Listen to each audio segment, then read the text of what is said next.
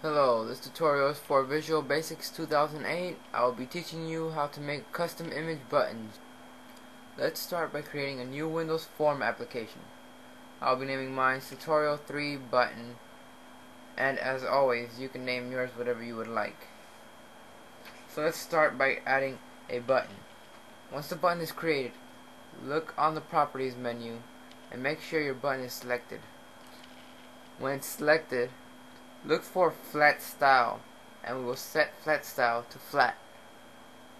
After this, we will go to Flat Appearance and change Border Size to 0. After that, we will go to Background Image, and in here, you can either import to your project resource file, or you can import from your local resources. Go and select your image, and since I already have selected mine, you can see the button's almost done. All we have to do is resize the button.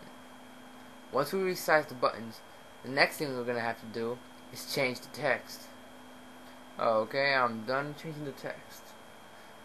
Now what we have to do is start up your program and check if it worked. As you can see, we have successfully made a custom button. And I hope you liked my tutorial. Please comment and rate. Thank you.